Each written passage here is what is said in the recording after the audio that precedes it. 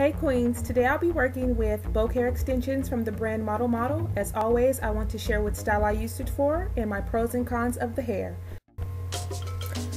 So my client decided to get an install done with the Italian Curl by Model Glance Braid. We're going to be using two colors, the 1B, this is the 1B here, and then we're also going to be using 1B with 530, so that's like a black and a burgundy, and this is 100% Kanekalon and Toyokalon, and this is what the burgundy and black package looks like. Very nice curl pattern. And while showing you the curl pattern, I also wanted to be able to show you guys, give you guys an idea of how thin or thick the pack may be. So right here you can kind of assess that a little bit.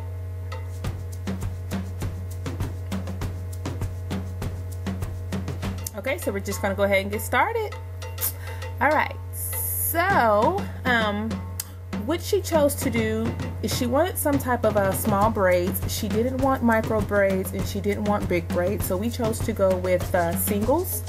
And singles is just kind of like individuals, not as small, not as big, but something that's going to last her a good 2 or 3 months if need be. So this is what the curl pattern looks like once it's braided.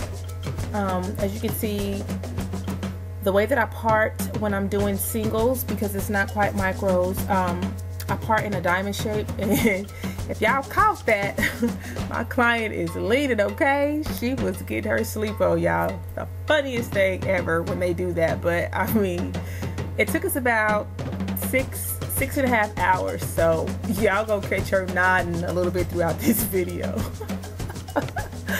So I'm just showing you guys the perimeter of the back, and so this is the back side that we have done so far.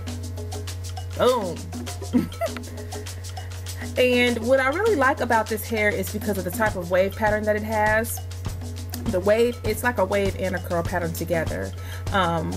It was really pretty. She told me to pick out the curl pattern, and so this is what I chose for y'all. She about to fall backwards out that chair. I promise y'all she wasn't, but she was asleep. Y'all hear me?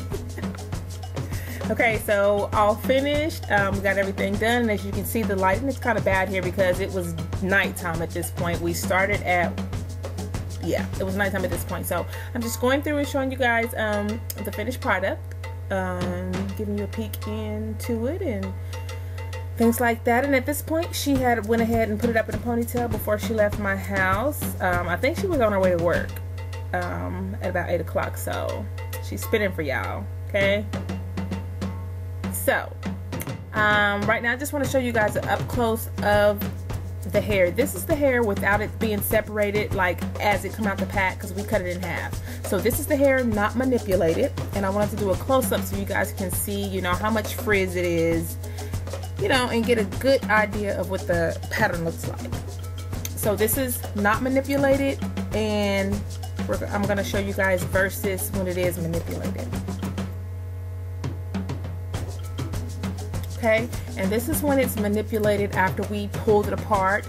I think I pulled each piece in like 4 different pieces. So this is what it looks like once it's pulled apart. It have a lot more frizz than it does when it's not pulled apart, but that can be fixed with mousse. Okay, so now we're gonna go ahead and get into the cons. Okay, so my only issue with this hair is because if you guys can look real close, there is this white flaky substance on the hair. Okay, this is what holds this hair together, to keep it together before you pull it apart. And as you can see, as I'm messing with it, the white substance is flaking off.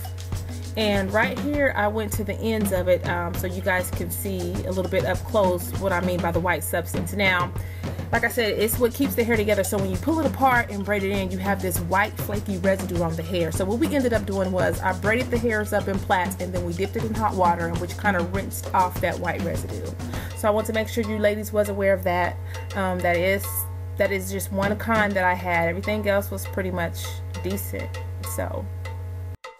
So that was my install and review of the Italian curly bow pair. I hope this was very informational for you ladies in helping you decide if this may be a good choice when making a new hair selection for your next install. Thanks for watching. See you guys next time.